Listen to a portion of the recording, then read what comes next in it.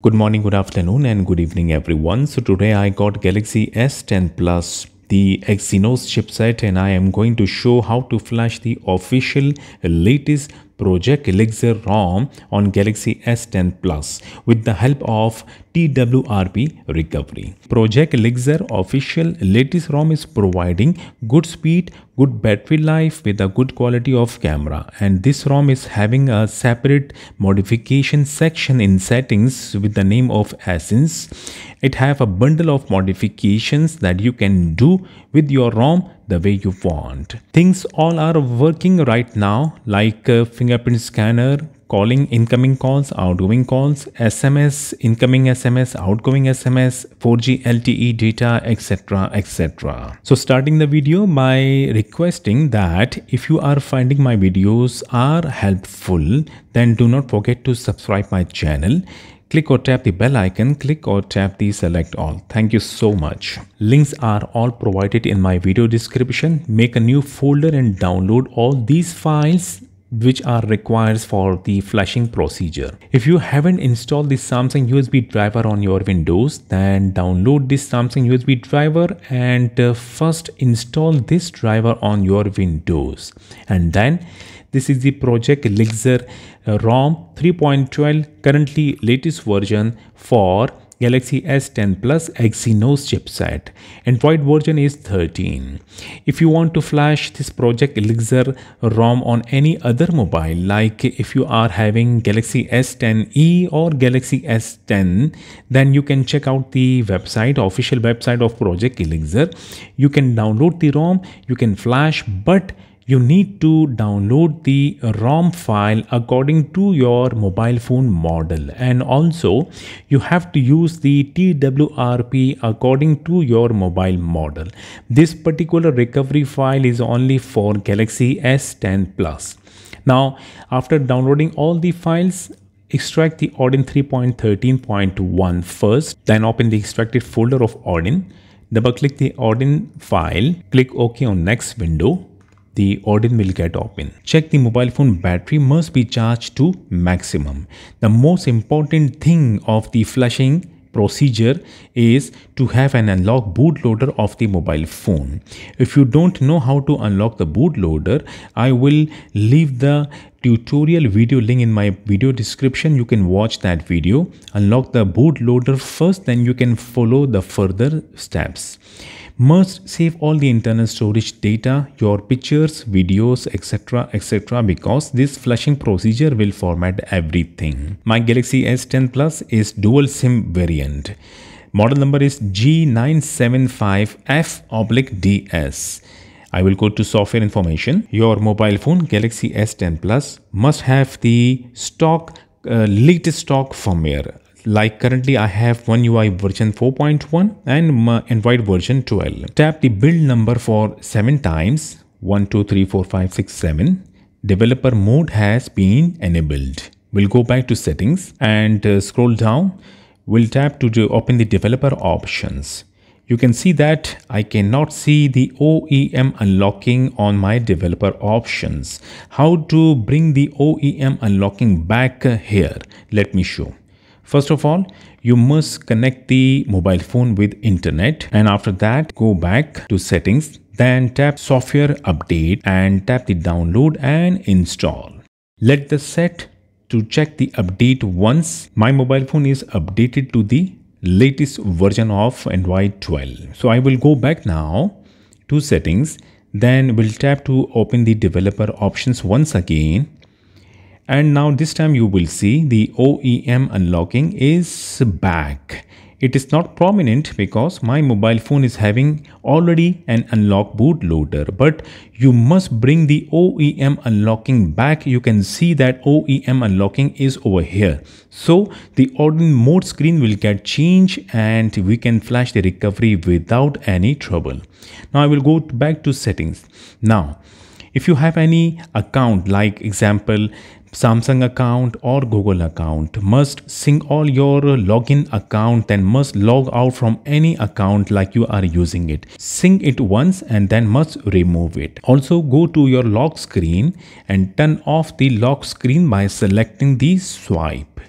Now, if you have done all these things and if you are having an unlocked bootloader of your mobile phone, you can simply power off the mobile phone now. And when mobile phone gets power off properly, then we have to boot the mobile phone into Odin mode. For that, hold the cable in your left hand and check the other side of this cable must be connected with computer. Press and hold the volume down key and Bixby key. Press it, hold, then connect the cable. Soon you will see a warning screen on your mobile phone. Release all the both keys and then press the volume up key once to boot into Odin mode. The Odin mode screen must be like the KG state must be checking, FRP lock must be turned off, OEM lock must be turned off, and in a bracket you will see U, which means that the bootloader is already unlocked. Odin is also showing COM3, which means that mobile phone got detected by the computer and also by the Odin. Now come here and click AP. Then go to your downloaded folder where I have downloaded all the files, and I will select this time the TWRP 3.7.0 beyond to LTE.tar. Click on it, then click open. The Odin will boot the custom recovery. Then click CP, go back to that downloaded folder, and this time select the vbmeta.tar by clicking on it, then click open. Now Odin is ready. We have to do one more thing, that is I will go to options, then I will untick the auto reboot from here, then we'll go back to log and then we'll click start. The custom recovery will start flashing and it will be done soon. You can see succeeded 1.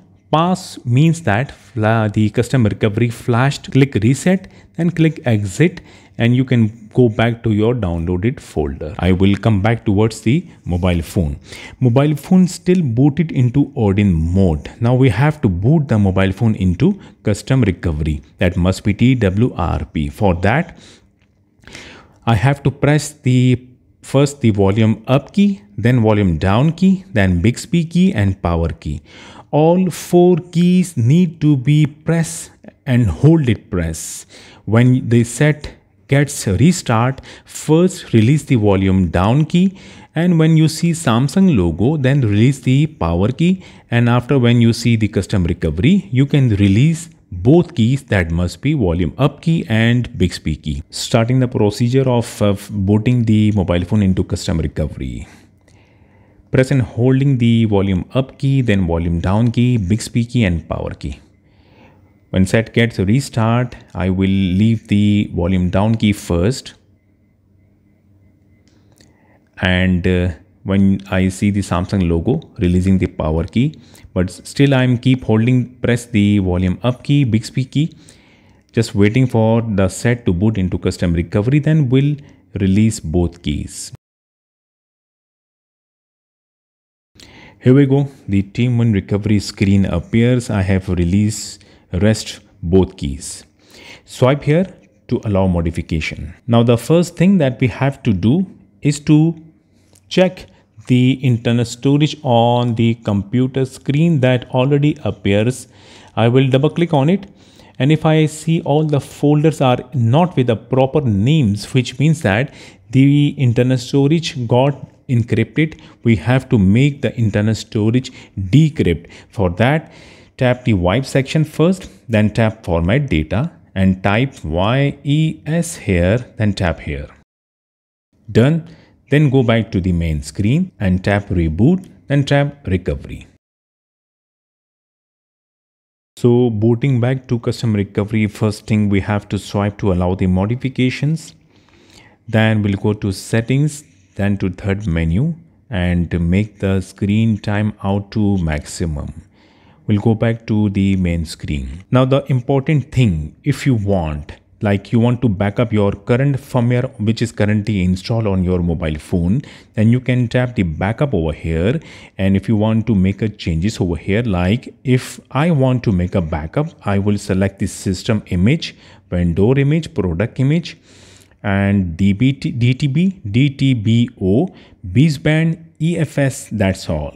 Then I will swipe. When it is done, then you can go back to the main screen. and the internal storage got appears already on my computer screen. I will double click the internal storage and only the TWRP folder will be appears on the internal storage of the mobile phone.